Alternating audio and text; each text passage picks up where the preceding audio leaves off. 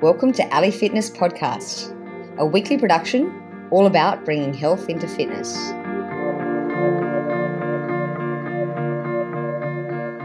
Josh Trent is the founder of Wellness Force Media and host of one of the top-ranked iTunes podcasts, Wellness Force Radio.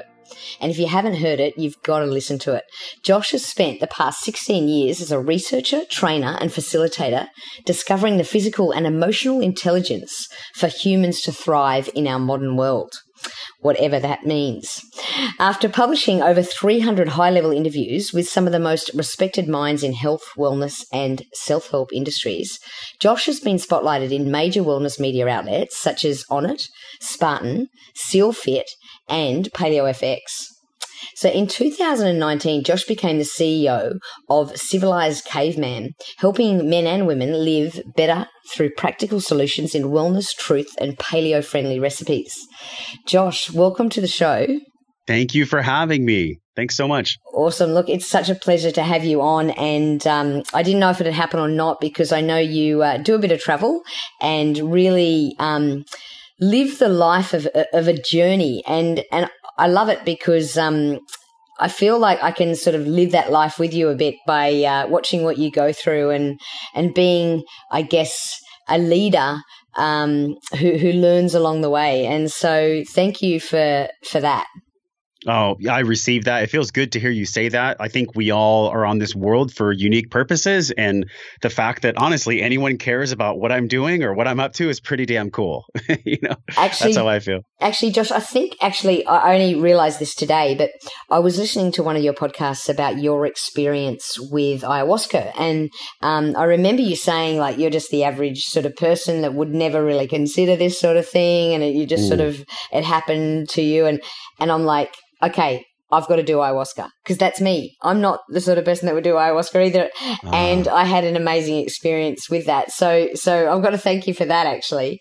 You're so welcome. So did that come after hearing about my kind of journey? It did. Yeah. So it was probably about a month after. So that was cool. And then on another tangent, I have always been into yoga. I'm a yoga instructor and whatever else.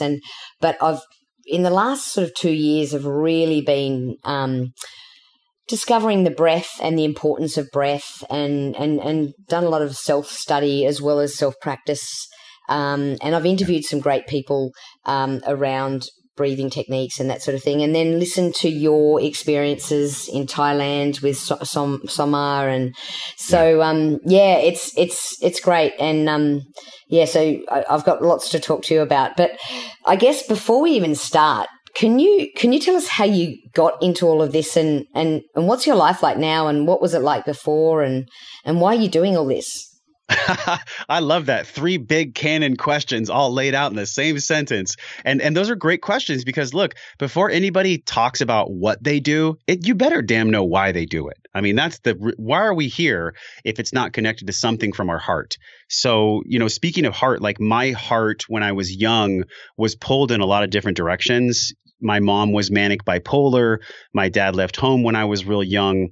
And so I chose to be brought into this world and have a very challenging existence because I think my soul knew that by that challenge, I would be able to receive gifts that would help me grow later and be of service later. And so, with my mom having her illness and my dad not being around, to no surprise, I'm like pretty stressed out as a young kid. But here's the thing, Ali, I didn't know how to deal with these emotions. Like when you're a little kid, you don't know how to deal with emotions, emotional intelligence. What is that? Like no one talks about that in the 1980s. That's where I grew up in East County, La Mesa. So in that situation, I really didn't know what to do. And I found a drug. And a lot of people find this drug, and the drug is food. So I would use food to quell my emotions, to not deal essentially with the intense feelings that I was feeling because I would just eat them away. Now, with that lack of intelligence emotionally and physically, and by using and abusing a drug called food, now I'm 21 years old. I'm 280 pounds. I'm in a job I hated. I was a Mercedes-Benz technician. I'm in a relationship that was the wrong relationship. So everything in my life was queuing me up for a massive sledgehammer hit. And I was at this party and I was drinking alcohol, which is something I did in my early 20s a lot. And I just had this moment where it was literally the first time I had felt a connection to like a higher power or God, whatever you want to say, something else out there that's besides just us. And I was so frustrated and sad in how I felt in my unhealthy body that I slammed the party cup down. It was like a red party cup. And I just had this feeling wash over me. And it was this voice that said, there's more to life than this. There's something more to life than this. Life isn't about whatever you're doing. And so I slammed the cup down. I run home drunk for like 3 miles. I get on the computer and I typed in, how do I be healthy? Or I don't exactly remember what I typed in, but it was something like, how do I lose weight? I think. So then like 18 months after that, I'm 22, 23. I'm figuring out how to lose weight, gaining it back, doing all these starvation diets, really just having a challenging time understanding this health aspect. And then I got so frustrated that I said, you know what? I'm just going to take a break. I'm going to move to Hawaii. I sold literally everything I owned. I moved to Hawaii. And for 6 months, I just dove into fitness and nutrition and health, hiking and fishing and just being in nature, being in the incredible power of nature. And I got to this point where I knew I wanted to serve people in personal training. And so I left. I went to Las Vegas and trained out there. That training career spanned 10 years and coaching 10,000 hours, which then I led myself to what David Data calls the space between stories. I think that's actually Charles Eisenstein, the space between stories. Data calls it the purpose is sometimes to be in the question of your purpose, and that is your purpose within itself. After training, like I didn't know what I was going to do, but I knew I still wanted to help people. So I went to corporate America, committed spiritual suicide in a cube, made a bunch of good money, but really like was hating my life. And I got the beautiful gift, and I say beautiful gift, of being fired in 2014. It was the most empowering thing that could have ever happened to me, because it put me on the path of founding Wellness Force and of launching this podcast and of, having all these millions of people and all this impact. And like, yeah, that would have never happened if I didn't at least listen to that little voice inside of me that said, there's more to life than this. Yeah, but the thing is, Josh, so many people have that and ignore it. I'm sure they must have it, but they ignore it. Yeah. I think because it's so scary. Like, look, the courage to answer the call is something that we cultivate. Courage is not something that everyone is born with. You have to cultivate it. Like, think of emotions as different plants in a garden. So do you have a garden at home, or do you do any farming? Let me paint the picture for you, Josh. I live in Manhattan. I'm on the 27th floor, okay. Looking out at the Empire State as we speak. Okay. I've sort of got a garden, but it's about 2 inches by 10. All right. So for anyone at all that's ever grown a plant or garden, if you don't water it, if you don't feed it, it dies. Well, it's the same thing with courage. Like, just because we have a voice inside of us doesn't mean that voice is going to be allowed to direct us unless we lovingly cultivate the courage to listen. If we're not listening to the voice that comes up inside of us because it's too scary. I mean, look, this is why alcohol, drugs, marijuana, pornography, shopping, overworking, all these weapons of mass distraction. This is why they're all out there, is because people are so afraid to listen to what their inner knowing is telling them. And that's a very nuanced place to be. And what's also funny is that I'm sure it came up several times for you. Look what I'm giving up, all this money and all this study that I've done to become an engineer at Mercedes and all of this, look what I'm giving up. And yet I'm sure you never wanted to go back at any stage. Oh, I mean, there was a place, I'll never forget this. Wow, this is really cool. I'm having a memory like in real time on your show. I've never talked about this. I was driving in the car coming home from being fired.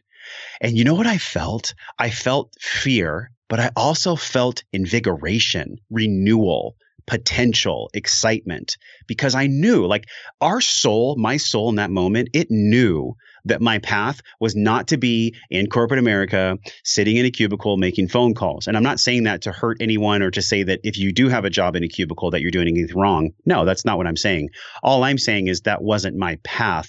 And I think my inner self knew it all along. The whole time. And I was just playing a story, which is what we all do. We play stories to ourselves in our minds that keep us safe. The ego that we have inside of us, Ali, It's the same ego that wants people to eat chocolate cake at midnight, to not work out, to not speak your truth, to have a safe job, to make sure that you're falling in line with your clothing and make sure you're only talking about certain things at dinner. It's all Can I cuss on your show? I'm sorry. Sure. Okay. It's all fucking bullshit. It's all lies.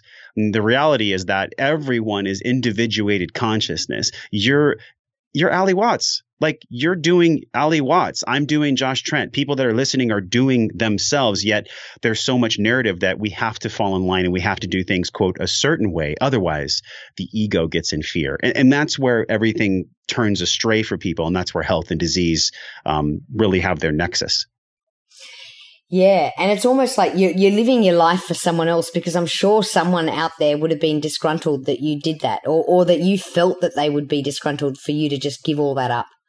Right. And here's what happens when someone, and I'm just one example of billions, right? I'm one mirror of here's what happens when you follow your truth. It's going to be really hard. You're going to have nights where you want to quit. It's going to suck. And it's going to be the most invigorating, beautiful, transformational, and reciprocal love type environment that you could ever imagine.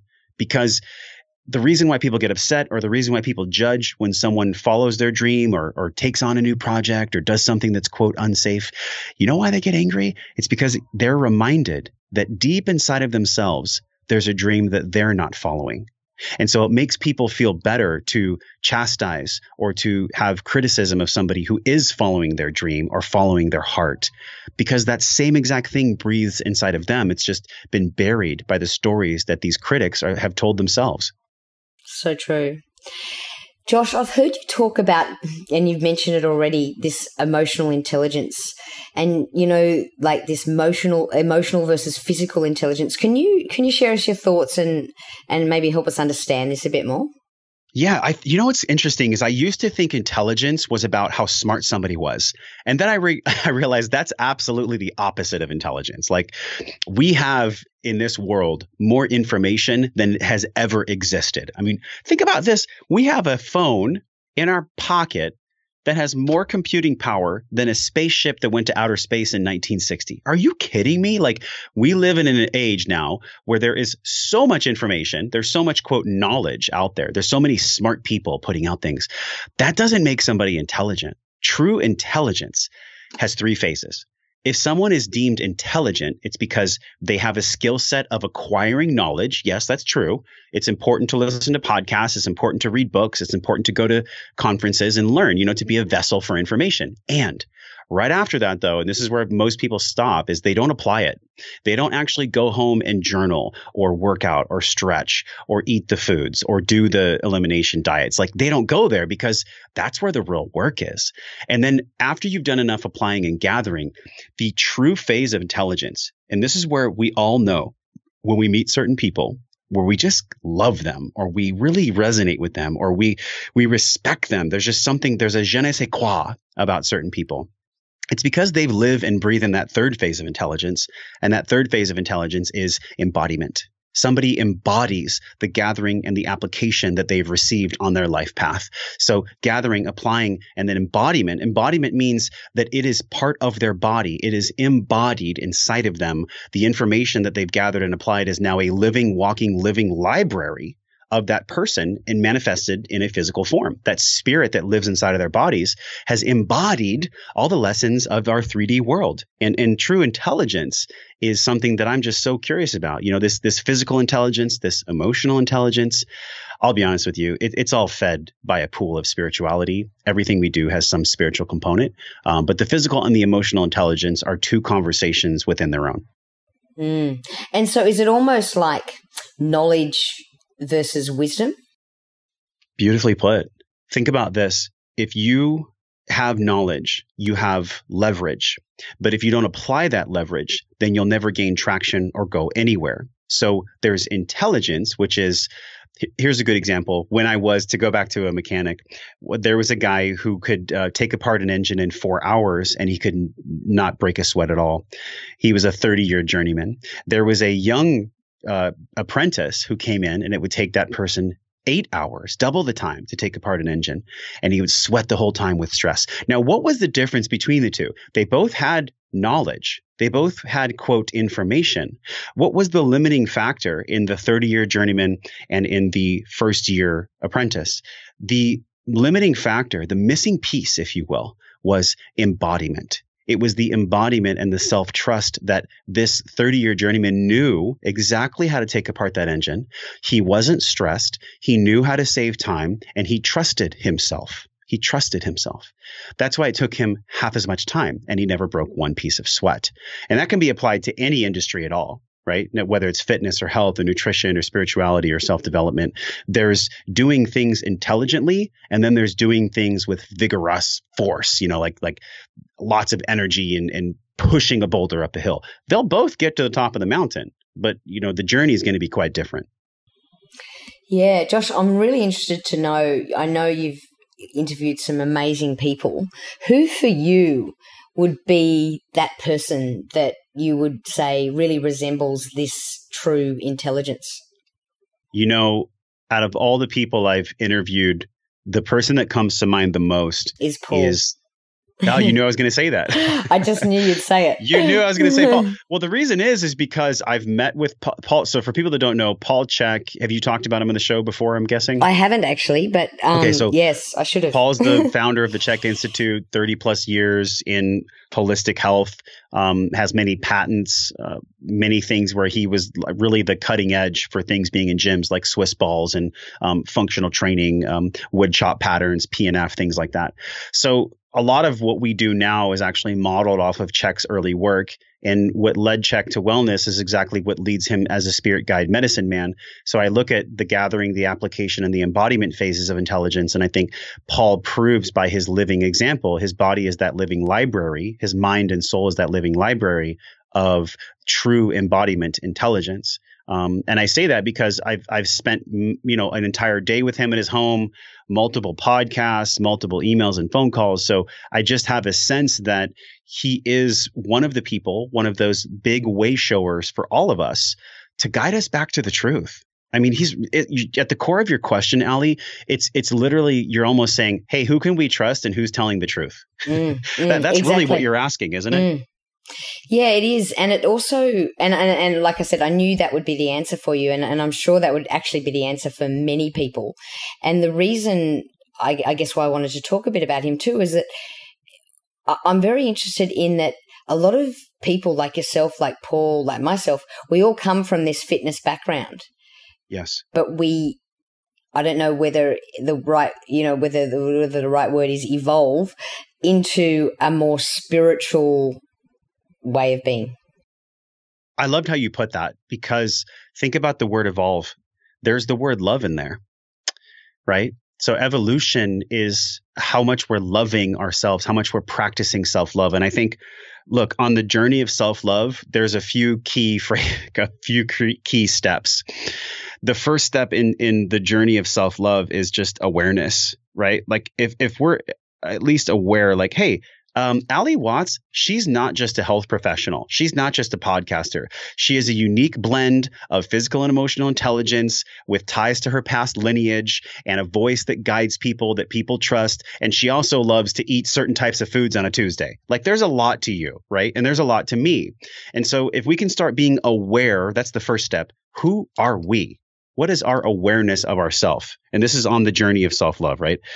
In that awareness, we then start to learn, like, what the hell is true and what's not true. Now that I know who I am, now that I've taken somewhat of an inventory of my awareness of who Ali Watts or Josh Trent is, then what? Well, then we do an inventory, right? And in the inventory phase, that's where we take out what doesn't serve us, and that's where we double down on the things that do.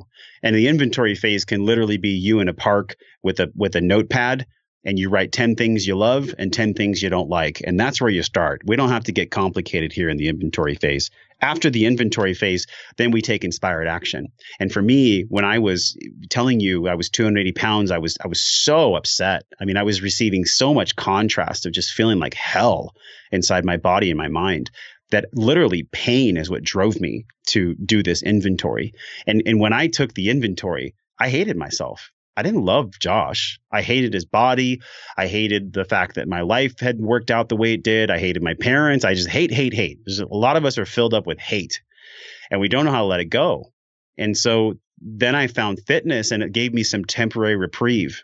But you know, the part of me that like wasn't served through fitness, and a lot of us fall into this as health professionals or trainers, when we're busy shining light on other people for a living, it's really easy to keep the dark parts of ourselves dark. And you see this with yoga instructors, with fitness professionals, with anyone whose their life is to be serving others or the betterment of others. It's so easy, Ali, for people in those positions to seem like they have it all together. Well, because guess what? They're the ones in control. When I was a trainer, I was the one telling people what sets to do. I was designing their workouts. I was creating periodization tables. I was making their meal plans. I was doing everything. Nobody ever was looking at what my parts were because I was so busy shining light on other people. And I think what really happens to us in fitness, to go back to your initial comment of evolution and love, is that anyone at all who's a health or fitness professional, it's a natural progression for them to start with the head and leave with the heart. In other words, they start by training people and understanding how to move people through dynamic ranges of motion and how to get clients weight loss. And then they start feeling like something's missing. I think most fitness professionals can agree to this. Like, well, what else is there besides diet and exercise? Like, why are my clients not losing weight? And then they go down the other path of, oh, it's because my client has existential stress from trauma. Well, I don't know how to deal with that because I've never dealt with that myself. Well, then you see what happens there, Ali? They hit a roadblock. They're not really able to move their clients forward anymore because they haven't been in the shoes of where their client actually lives. Yeah, it's quite interesting, and I've never really thought about it like that. But you're right. I think a lot of coaches feel their role is to coach, and so therefore they do keep those dark secrets, if you will, and don't really get challenged because someone doesn't try to coach them. Yeah, and I want to be respectful of all coaches and trainers. We need you. Like, our world needs you now more than ever. So in no way am I saying that no one should or should not be a coach or a trainer. We're always going to need you. Like, you have a massive part in our community, massive, because you get people moving. And through that movement, that's where the inventory process comes from. Most of the times when people start working out, when they're losing fat, they're also losing emotional weight as well. Right. So we need trainers, we need coaches to get people moving in the right direction. You are a catalyst for these people. And at some point, though, based on your own evolution as a trainer or a coach, you're going to start to move in a different direction yourself. That's all I'm saying. And Josh, I believe that your training's changed a lot since you first started as a trainer yourself. What does your, I guess not even necessarily what does yours look like, but what would you, what have you learnt to be important things to, I guess, bring health into fitness? Yeah, that's great. It's funny you mention it that way. Like, how do we bring health into fitness? I love that because people try to actually do it the other way. They're like, well, if I just focus on fitness, then I'll be healthy. No, that's the opposite. I loved how you position that as, how do I bring the two together the other way? I think this in my life. I think before I was run by a lot of demons where I would push myself really hard in the gym, like 12% body fat and like having to be perfect. And all my meals were in little plastic containers and I had the 6-pack bag. And, my entire life just circled around like how I physically looked. It was crazy. It was absolutely crazy. Like, my whole life was just like, well, how do you look in the mirror, man? Because if your body's not your billboard, then clients aren't going to train with you. I mean, it was just this scarcity fear tactic that I was using to get temporary results. And so when the wheels fell off the wagon for me, when I stopped being a trainer, I really had to relearn how to love my body. And so how I bring fitness to health and health to fitness, vice versa, is by doing a morning check-in and just asking myself, well, what do you need the most? Just literally talking to myself and saying, what's going to serve you the most today? Is a walk going to serve you? Just taking a quick inventory. And I usually do it through breath work. Taking a quick inventory and being like, do you need a walk? Do you feel like going to the gym? Does your body feel strong? Do you want to do strength today? Do you want to focus on more cardiovascular training today? Is today more of a mobility day? Do you want to do yoga today? Like asking the question and just figuring out which one calls to me. Lately, a lot of what I've been doing is I've been going on trail runs and I'll just do body weight squats, push-ups, and I'll pull up on a tree. And that's been really good for me. I haven't been spending a ton of time in the gym. And I think we're always chasing this pendulum, Ali, of what's serving us one day and what's serving us the next. And I believe that you can do that because you're quite in tune with your body and you're free from a lot of the daily stress. I'm not saying you're free from stress, but I'm definitely not free from stress. but you don't have a nine to five job and whatever else. And I guess the point is that you're quite in tune with your body. I don't know if a lot of our listeners can just go, I wonder how I feel today. I think actually, you know what? I feel tired. I'll stay in bed. And I think it really depends a bit on your personality, whereas the A-type will go, no, I'm fine. I'm ready to smash myself. Have you got any tips for people that maybe just aren't quite that in tune? I love how you broke that down to ground level because you're right. Sometimes if we only go off of feelings, well, your feeling is going to tell you to sleep in. So I understand that. When I say feelings, I'm talking about like, what is the evidence? What are the clues emotionally and kind of physically, mentally, this axis of what's really going to serve somebody? So let me break it down on a practical level, what I mean. A good tip would be this. If you haven't done breath work or if you haven't done any kind of meditation, you could label it however you want. If you haven't done a stillness practice where you're just being still, that's the place to start. And that's before you do any workout at all, any fitness practice at all. Start there, do a specific breath work, do a specific meditation. And then after that, check in with yourself and be like, okay, how do I physically feel in my body? Does my physical body feel tired, or is my mind telling me that I'm tired? That differentiation is only going to come when there's stillness before it.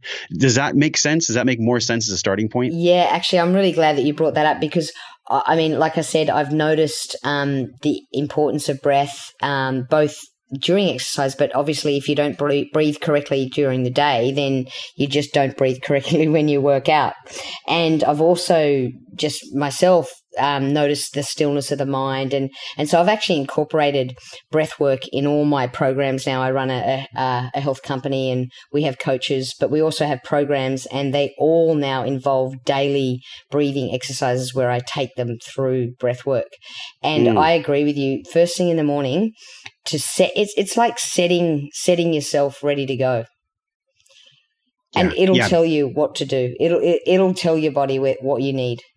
So true. Because look, and this is to go a little metaphysical with you, and bear with me if you're listening, you're like, is this guy real? Yes, I'm being real. Like I do have one foot in spirituality, but trust me, I have another foot in academia and science. I'm a very science-based learner. Like I want to know the research before I do anything.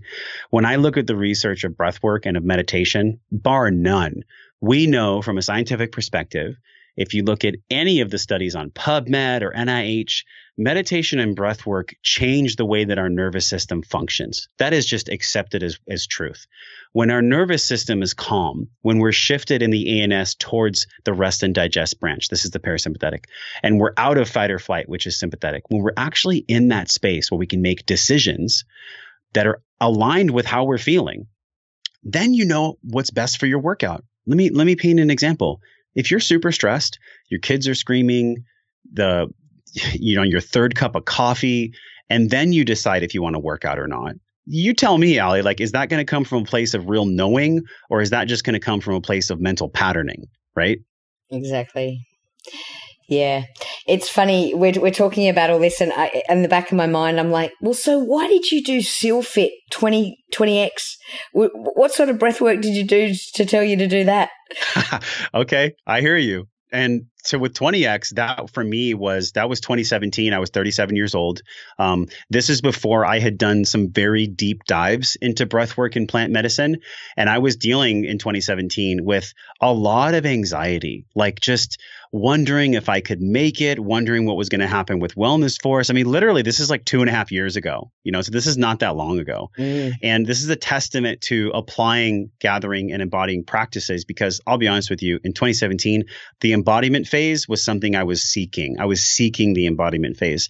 And I wanted to go to a physical crucible because I think we can learn a lot from the physical body. I think pushing the physical body, especially in a 14-hour overnight Navy SEAL training event, most people would look at that and they'd say, why do you want to go do a rucksack run, soaking wet, being screamed at, doing Murph in the middle of the night? Like, why would you ever want to do that? And you know what my answer was? I said, I want to see what I'm capable of. I want to see what potential lives in me. I want to see where I'll go when things really suck. I want to understand Josh Trent. Like, I want to understand where he goes. I totally get you. I did an 8-day adventure race where you're not really meant to stop to sleep. And if you do, you just do an hour or two. Oof. So, and 8 days? Yeah. Well, it was 8. It was meant to be 8 days. I think we finished it in 6, but yeah, it's one of those, I guess, similar to a SealFit, although longer. Wow. And for the same reason, it really teaches you a lot about yourself. But I'm really intrigued. I've read a bit about SealFit 20X. In fact, I think I'd like to do it. I think it sort of almost sounds fun. But can you share your experience with it? Yeah, this is really cool. No one's asked me about this in a long time. So I really appreciate your question. And I appreciate the timing of your question too, as it fits into our conversation with health and with fitness, because I think what drives a lot of people to do these intense events is they're either running to something or they're running from something. Let's be real. A lot of people that run to these like the Spartan worlds or these massive overnights, they're running from something. Like they're in a lot of pain and they feel like by putting themselves in more pain, then something will leak out. Maybe, or maybe not. Maybe they'll just intensify the pain you're already feeling. What I was doing is I was running towards something. Like I was running towards what I felt in my heart was true. And that was, I'm a badass. I know exactly what to do. I'm fully supported, loved, and trusting in myself. And I know that spirit is on my side. And I knew that that was going to be there for me in the event. I knew that if I could make the event not about me, then I would see how powerful I was. If I could be in an environment with teammates, men and women, that were all suffering together, well, then as we're all being kind of stabbed with a blade of adversity, then we can bleed out the gratitude. We can bleed out the gratitude for one another, human beings on a team suffering together. I mean, nothing brings together people more than shared suffering. You learn a lot about yourself when you suffer, especially how you show up for other people. This is the big takeaway, Ali, for me, is there was a moment where I put down a sandbag, and specifically these coaches, they mess with you. They really get in your heads, right? And we actually did a mini documentary of this entire process. So it's on YouTube if people want to watch it. I think it's like One Man's Journey to SealFit 20X, Josh Trent, something like that. There was a moment where I dropped. I'll link to that. Link to it because it's so good, and all of us live inside of the archetype of what I was doing. In other words, we're all kind of doing a 20X whether we know it or not. So I dropped this sandbag just for 1 second to tighten my backpack, and the coach goes, "Trent, you dropped your sandbag. Everybody's doing push-ups because of you. How does it feel for when you don't follow orders that everyone gets to suffer because of you?" And I was so angry. I was like, "You're messing with me." And I went down. This is what happens to us in our life. Something happens. We make the event about us. Why did he do that? I'm so angry, blah, blah, blah. It was the perfect learning lesson for me. What happened is I stood in cold water. I was doing push-ups. And on one of these push-ups, for like my punishment or whatever, I was suffering so much that I kind of like grunted a little bit, like, "Ugh." And the coach goes, "Suffer in silence." He told me to suffer in silence. And I understood what it was about, because when I'm showing my pain, when everyone else is going through their pain, it pulls the attention away from them and it puts it on me.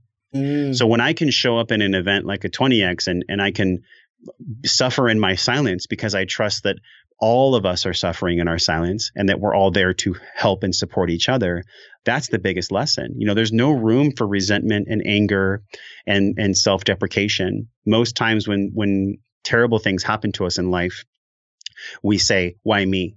Why is this happening to me? Why God? Why?"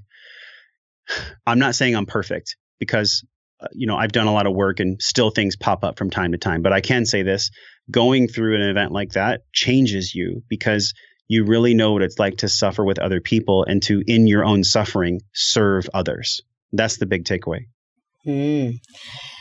That's really cool. Josh, what I admire about your sort of lifestyle is that you seem to go on a lot of adventures, a lot of retreats, and I'm sure most people don't want to go and do SealFit. But have you got any sort of recommendations of, not necessarily a particular place, but you're welcome to say that, but perhaps like a particular type of retreat, or if someone's feeling like, I'm a bit stuck and I want to change things, but I don't feel like I can do that until I change my environment, go away, get out of what I'm in so that I can really process this. Is there any type of retreat or anything that you would recommend? Well, I'm hesitant to direct people towards plant medicine because plant medicine's not for everyone. But initially, I would say just go to the medicine because you're going to get whatever dose you need. Unfortunately, there's so many centers out there that are not well run. And there's a lot of people that are administering plant medicine, which, by the way, it's illegal. So I'm not going to tell anyone to do anything illegal. In the United States, ayahuasca is a illegal drug. So I'm not telling anyone to do that. I am going to say this, though. If you start with the breath and you start with meditation, in my opinion, if you have deep healing work to do, all roads lead to plant medicine. Because when you start doing the physical training and the nutrition and the breath work and the meditation and the cold therapy and the float tanks, and you start doing all of these things, whatever is bubbling up, whatever is way deep down in the subconscious, it's eventually going to guide you to plant medicine at some point. But most people, they want to jump right to the plant medicine. And I advise people, hold the bus. Like, don't go just to plant medicine because you've heard that it's good for you or that you're curious. No, plant medicine is a calling. Like, you go to it when you are called. And to be honest, I'm not called more than once, maybe twice a year to do a deep journey in medicine. I would suggest that everyone starts by doing a 3-day silent retreat or a full day immersive breathwork training. Those are the best places to start. I'll tell you why. When you go to a Vipassana, there's nowhere to hide. It's you, your breath, and your thoughts. You could do a 3-day meditation, a 72-hour meditation retreat. You'll learn a lot about yourself. You really will, because the first day, you're just going to cycle down your monkey mind, right? And then days 2 and 3, you're going to be able to sit with what is. And what is whatever is running without you paying attention to it inside your head. And by the 3rd day, you'll get some very big breakthroughs. For people that feel an even stronger call, they can do a 10-day silent meditation, which that's not for the faint of hearts. Like that's very, very challenging. I did that. I would not recommend people do that. So then doing a single day breathwork immersion is fantastic. There's a lot of great breathwork events in every town. It's just wherever you live, finding those. So stillness and breath to start. And then when you feel the call, and only after you feel the call, the deep calling, not just a curiosity, but a calling, then you can go to the medicine for really the ultimate healing that we all deserve. Cool. I really like that tip. And that is a definite challenge for people out there, is a 10-day Vipassana. Yes. Yeah, that's not for everyone. No. And so, Josh, I guess you have been in the wellness industry for a long time, and you're one of the change makers, I like to say. If you were to change something or add something or take away something from the wellness industry, what would it be? Deeper transparency and a matching of vibration, energy, and language to who you are on camera versus who you are off camera. What the hell are you talking about? Well, I get you, but yeah. Mm-hmm. I'll use more simplified language.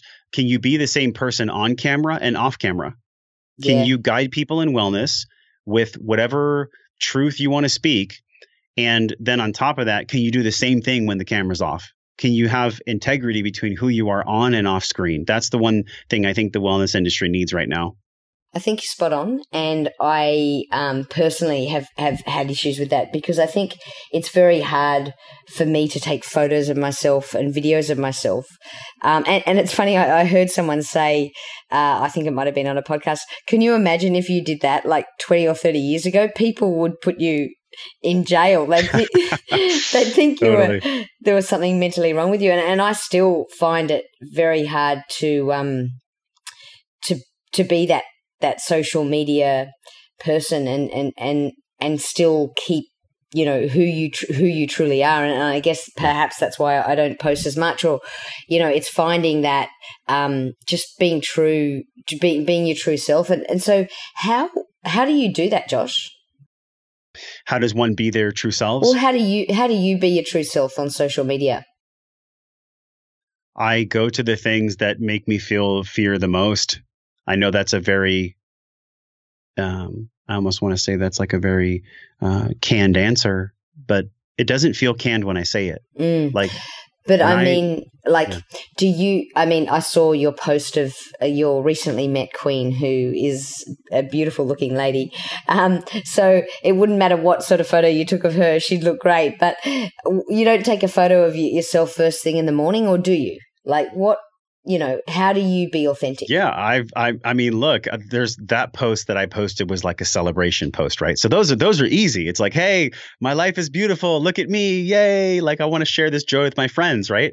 Those are easy. The hard posts are the ones where I come back from plant medicine and it's a picture of me looking at the camera and I'm saying all these things that I've let go of that are very intimate, raw, and real. So I do it all. Like I don't only post the beautiful, positive, amazing things. If you look at my Instagrams or anything, there's a lot of, I did just about 2 months ago, in the beginning of June, I took 3 days in nature by myself and I wrote a post about this. Like, nature holds the recipe for forgiveness. I had to forgive myself for a lot of things that I was still holding on to and that came through at Rhythmia. And one of those was resentment towards myself and resentments towards my father. And so I did a post about that. And it wasn't easy to post that post, but like, that's the kind of stuff that serves people. Because if the only thing I ever post is like perfect filters, perfect pictures, and I'm never really talking about the uncomfortable things that I'm either throwing up, shitting out, or letting go of, well, then that's not serving anyone. So the answer to your question of how do I be Josh Trent, I just do it even if it feels scary. The one side of Josh Trent that wants to post positive things, I can do that all day. But I make sure that I'm staying aware that the things that I'm still working through, I'm talking about. Like, look, even in this new relationship, like there's parts of me that are afraid. Shit. I mean, it's a new relationship, it's like so exciting. But then I'm like, whoa, these old feelings are coming up of like, whoa, is this going to work out? Is she the one? Like, and then I go to my breath. And when I go to my breath, those thoughts don't exist anymore because I'm just here right now. So, Josh, I think you're spot on, and I think the wellness industry is missing that, and hopefully, like every industry, it's probably missing that. But I've got to ask you, what is wellness to you? Because I know you ask that a lot, and I'd love to hear what wellness is to you today. Yeah. This definition has changed for me in the past couple of years, because I used to think that wellness was having a healthy body, having money in the bank, having people that care about me. And I think it's much deeper than that for me now. And really, I think where wellness lives is at the axis of this physical, this emotional, and this spiritual. And I say that 1, 2, 3, not just because it's a triangle, but because each and every one of those, physical, emotional, spiritual, they all lean on each other. So in the axis of the physical, emotional, and spiritual, in the center is wellness. But the only way, Ali, to live my life well is to constantly be cultivating physical, spiritual, emotional intelligence on a consistent basis. So the blending and the nexus of the P, the E, the S, all these things in the center is what ties wellness together. It's how we live our life well. And so if I'm taking loving care of my body, if I'm breathing, if I'm eating nutritious foods, if I'm being aware of my thoughts, if I'm watching my thoughts, if I'm feeling the depths of my feelings, if I'm taking inspired actions, I always describe wellness as 6 things. It's eating, moving, sleeping, and our thoughts, feelings, and actions. Those are the 6 pieces of how I see wellness. And those are what actually is the bedrock, the foundation for the physical, the spiritual, and the emotional. I love how you put that. I couldn't have put it better myself. Josh, I'm wary of your time, but I've got to ask you one question that we ask all our guests on the show. Do you have a tattoo? I do. What is it? The tattoo it's a star that I got in Las Vegas. It's a North Star. And right next to it is some Italian scripture that came through to me actually right before I went to the SealFit event. And the words are "Se posso respirare, posso scegliere." And in Italian, that means if I can breathe, I can choose. And I got that because I really wanted a reminder to give me a reset, no matter where I was, no matter what was going on in the dark night of my soul or on the sunrise of possibility. Like, I wanted a reminder to give myself centering no matter where I was. And I know that if I can remind myself to breathe, to take a deep breath in a medicine journey, in stress, in a relationship, I mean, on this podcast, I've been deep breathing on this podcast as well. If I can breathe, I can choose. And what that means is I can choose to make decisions from my heart, to make decisions authentically from who I actually am, if I can remember to breathe. That's great. That is so great. Look, let's leave it on that note because that's awesome. Thank you so much, Josh. I really appreciate you coming on today. This was a joy. I appreciate your questions and thank you for having me. Awesome. Thanks, Josh.